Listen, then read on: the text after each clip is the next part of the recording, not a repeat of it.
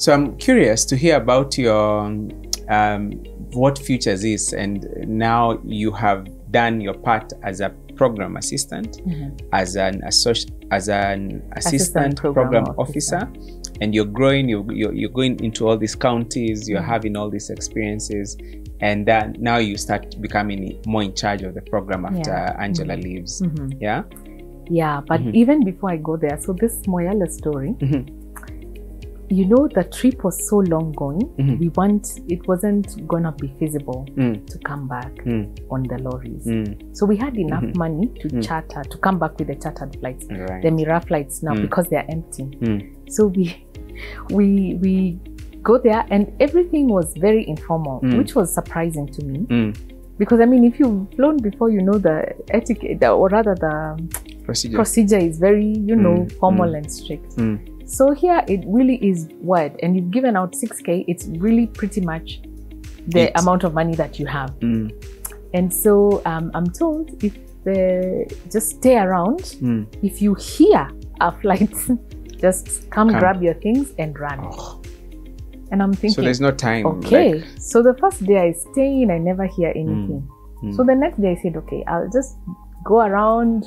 No, I'm shopping. So I went to the Ethiopia side and shopped, and I guess I got too engrossed. I never had the flight. So when I came back to the place where I was sleeping, I never had the end of it. So wait, there's no departure time, there's no boarding time. Those things that's non-existent. It's just when you hear. And so so the next time they tell me, you're not getting out of this place, you are gonna keep because you here. Yeah, you'll miss, because you've missed the first one. And it was the first time for me to witness that word of mouth actually counted. Oh my goodness. And so yes, and that flight apparently was leaving a bit early, so I slept in. And the next thing I hear is people banging onto my door, about to break the door, and they're like, "Mama, toka, msichana, toka." The flight is leaving. Oh wow. And so we go into this place. So you didn't hear it come? No, either. I didn't either. I didn't. I think I had very poor listening, because that's not the orientation you have about. You probably have also good sleep. So anyway, so we go, and we are in this. So I'm expecting a flight that, you know, with proper chairs. It's 2 benches, and we're facing each other. I'm like, what the heck? And then there isn't a safety belt. Whoa. So pretty much you get up, you all hang on to each other. And how long is the flight from Moyale to Nairobi? Were you coming to Nairobi? Yes. You're landing at Tucson. It was the most, because it's a very light flight, it was the most turbulent. Is carrying Mira? No, it's not carrying, it's empty now. It was so frightening. It was so frightening. I'm telling you, by the time we landed... How many of you are on board? About 20 people. It was very frightening. Extremely frightening. Praying to your gods, Lord, get me to Nairobi. Land me safely. But it was the experience of a lifetime. So came back, and like I said, they did feel like it was real dedication on my part to go to those lengths. And so I got a promotion out of that. It was a pretty nice, So I was now in charge of the program. And not immediately, but after my boss left, I became in charge of the program. And here I was having to fill in somebody pretty senior their shoes, and I wasn't sure that I was ready to do that or able to do that. But fortunately there was a grant, a training grant, and it allowed me to go to Oxford University to train on this. They had a futures program. And so that was my first formal training on futures. I also would like to mention that because of this kind of learning institution, we were encouraged a lot to go back to school. And so I did, I started a master's at Nairobi University, but I was so tired of exams and reading that I was going for the mechanics of it. So it took a bit of time, because I would then have to go to class after to do the parallel program. Again, I did it, perhaps be influenced by these conversations I'm having in the field. And it was very fascinating to just have conversations at that level. And so I did sociology, but and rural development. And And it had some elements of international development. So there was a bit of, it coincided a little bit with international relations. But I was a bit unserious. I was doing it for the mechanics of it.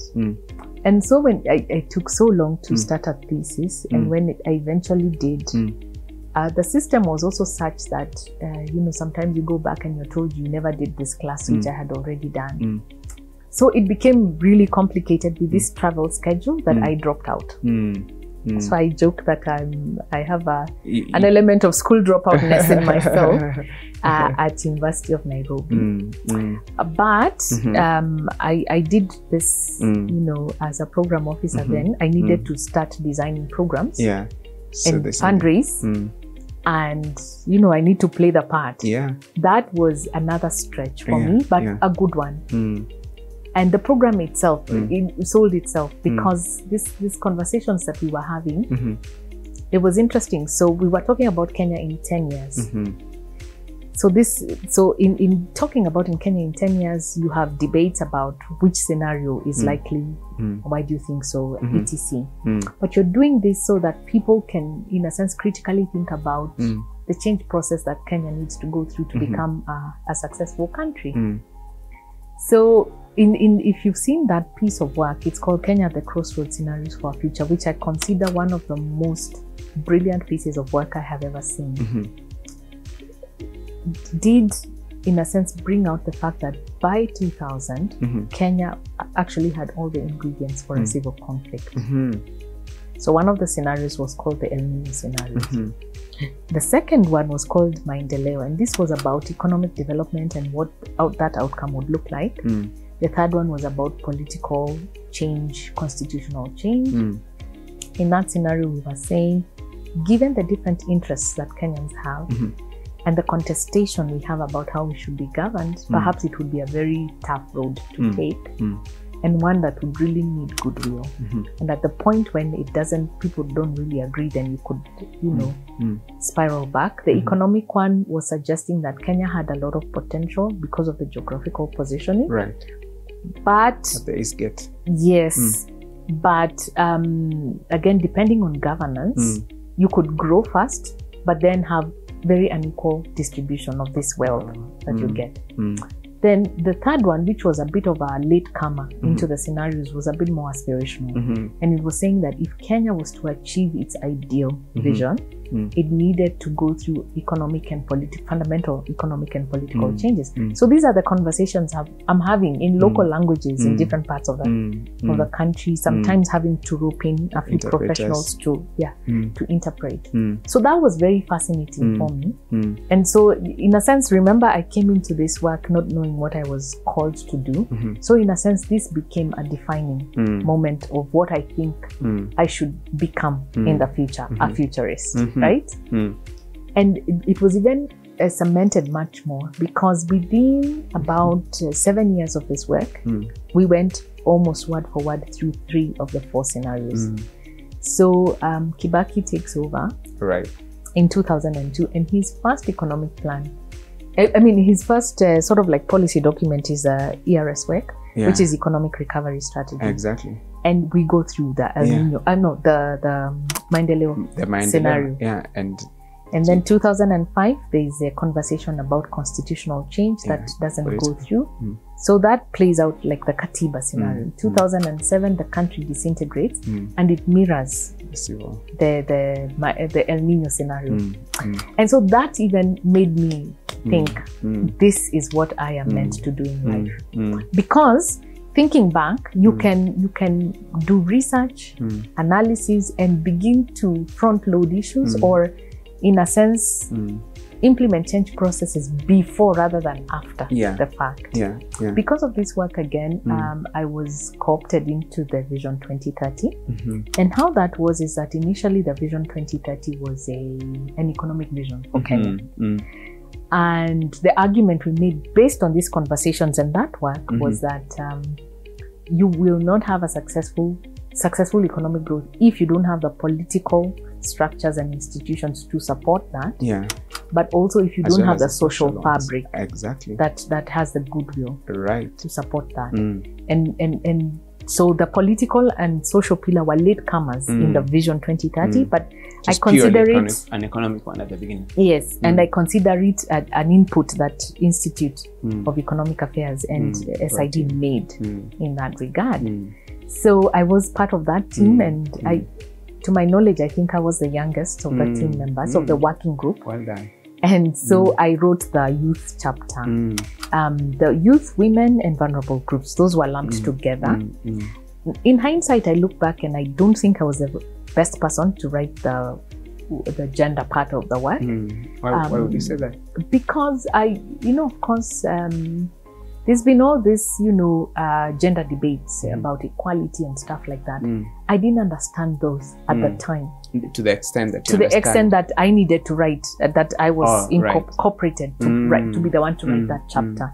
So I think we did a short change right there. But my interest in youth issues then began to grow from there. And that's where what you feel you wrote for youth was? That was because I was a young person. I pretty much had interacted with a lot of young people in these conversations that then began to surface those issues. And you done around the country. Again, I had learned how to do research. Exactly. So I could bring in some of those things into the conversation. So we were co-opted to do the vision itself, but also the first then implementation plan. Okay. So that was interesting. Let's talk about that. Because it's a defining moment for the country. It's it's Youth Vision 2030. Let's call it that. In a way, I mean, it's a Vision 2030 for the country, but you are writing the youth part of it. So what did that entail? What was included in it? What was the process like? What did it entail, and what ended up being included in it? So first of all, there was a company that was hired to lead the process, which was the McKinsey company. But remember, they were hired with a job description of doing the economic pillar. So the rest, that was the original mandate. And so we are bringing in political. So the mandate is changing, and they acknowledge they don't really have the capacity to be able to do this. But you see, they have tools and methodologies they use. So they as they do their part, we get to then follow on to build the pillar, the economic and the social pillar. Is Institute of Economic Affairs. No. The technical so experts. The technical team that had been put together by then the Ministry of Planning, but then now they had a division, I think, that was then in charge of Vision 2030.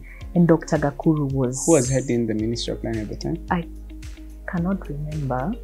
But Dr. Prof, I think, was earlier, if I'm not wrong. But Dr. Gakuru was the head of the Vision 2030 team. And he came to our office because they were collecting views, and that's how I got co-opted into it. And so they had put together a working team, and that working team would meet at KICC. And I got the opportunity to work with Professor Michael Chege, a brilliant mind. And that's how sort of like, we then would there was really like directive on what we need now from you. Then we go and work, and then we bring the results. So that's how we worked until the document was launched. So your technical team. Yes. So you as a writer for the youth. You're in. So I have a job at IEA. You have a job. But I'm doing this. It's not on the side. It's not on the side. It's part of my job. It's part of your TOR. But you're spending quite a bit of time with the technocrats, with the other technocrats. But are you working with other guys? So you're the pen holder for the youth. Are there other youth? So there wasn't anyone else who was young. I was writing the chapter by myself. By yourself. But you see, you have a writer for, let's say, political issues. You have writers for a few of the elements of the economic pillar. You have writers. KNBS, I mean, the government had also brought in their officers in the different... So you see, like any technical working group, you have stakeholder representation. So you have government officials, but you have civil society organization representatives. So it may be one or two people, but you're coming in your writers, quote unquote, an expert to come in and make a contribution. So I was part of the team in that regard, but as far as I remember, I'm one of the only ones that was doing really holding the youth pillar. And who would be sort of the, what are they called? The person to report to. Yeah, the social group had a leader. The political group had a leader. Yeah. Because so the Professor Michael Chege, for example, led one. I can't remember which pillar he did. But you see, because by virtue of his role as a government advisor, I mean, his wealth of experience. So you have advisors like those that then, and there's an interface between the technical team and the political team. I can imagine. That, needs to put that together because this needs to be translated into policy. So it was a very interesting process. I'd never worked with government before. So very interesting working cultures and dynamics there. And getting exposed to all these people and being sitting on the table with being in the I mean, during the launch we had pretty much the ministers and we were all together in that one room. It was pretty nice. For a young person, that is good.